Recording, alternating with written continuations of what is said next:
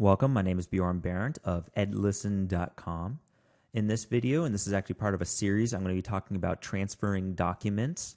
I work for a school, and so we have seniors who leave all the time and teachers turn around.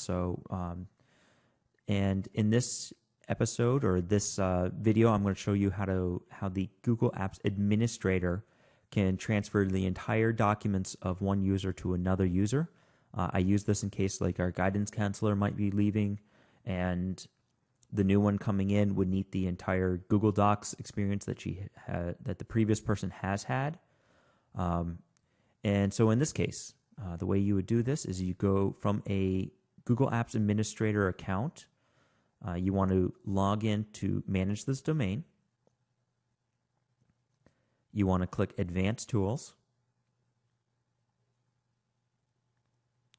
At the very bottom, you have a transfer from and to. Now I have a teacher account here, an example teacher account. So here's the teacher account. Inside the teacher account, she does have some lessons and syllabuses and things like that should go to the new teacher. The new teacher account, which is going to be right here, doesn't have anything. This is a brand new account. And I'm going to go back and I'm going to say from teacher to teacher 2. And I'm going to hit transfer documents. It successfully initiated the document transfer to a new owner.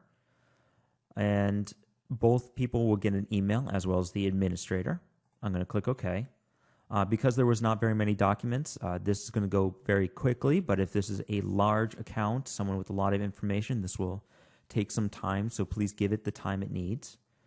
But right now, if I go back to my teacher account, this says it's empty. There's nothing here.